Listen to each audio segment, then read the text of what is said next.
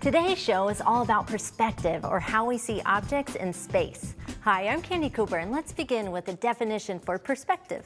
It's the technique of representing three-dimensional objects on a two-dimensional space, like drawing a house on a flat piece of paper. It's all about the point of view from which we categorize or measure, like a tree that gets smaller and smaller as we walk away from it. Our first example is this optical treasure box. We're using simple geometric shapes to create perspective. Let's get started to see what we need. You're going to need a paper mache box, some acrylic paint in whatever colors you like. You can pick your two favorites, some paint pens, paint brushes, and I think we're ready to get going. So the first thing you're going to do is paint the top of the box, and I suggest using a light color paint. That's why I'm using this kind of banana yellow color. And I'm actually, for the top, I'm using a little bit thinner paint formula because I want it to kind of show the texture of the box.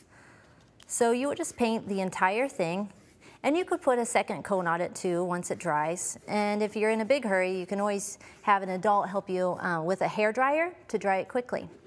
When you're finished with that, then we're gonna work on the lid a little bit. Switch brushes, or you can just wash out your brush with soap and water. And now I'm using a thicker paint because I want this to be super dark. See, now we can't see any of the paper mache color or the texture of the box. So when you are finished covering this entire thing, and you could paint the inside or even the bottom, you're going to switch over to decorating the lid. And this is where our perspective comes in. Okay, so I've gone ahead and started, but the first thing you're going to do is start with a wave shape. And you can see I've used a pencil to mark my lines first, but see how the wave comes out and then curls back in. Now, if you're nervous about this, you can always trace your box lid onto a piece of paper, like so, cut it out, and practice your designs first. But we're gonna start with a wave shape. So go ahead and outline that, and you can even do, let me turn this around, you can even do the edges. So you would come up, and I'm just using a really heavy paint marker to get my shape. And so that completes. And what we're kind of creating is sort of this vortex that when we look down into it, it looks like the center is really, really far away. So now, go back to my practice paper, I've kind of laid out some doodles that I can fill in to the center of the box, or to the box lid. The key here on creating perspective is at the center of the box, you want your doodles to be really, really tiny. So let's start out with something simple with polka dots.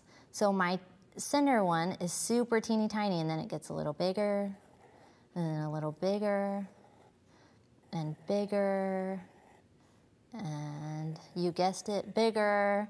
And so those things can grow to the point where they're almost like folding off the side of the box edge and down the rim of the box. And now we're going to outline it with our paint marker again. Okay, so to do that, just go around. And if you look at my finished one, I've got this pattern right here. And I did it a little differently where the bubbles were kind of making a line, but you can doodle yours however you like. And to give this some more dimension and perspective, we're going to add a little bit of shading, which just means making these bubbles look like they're three-dimensional, right? Because right now they look a little flat. So to do that, we're just going to take one side with our marker and make the edge a little bit heavier.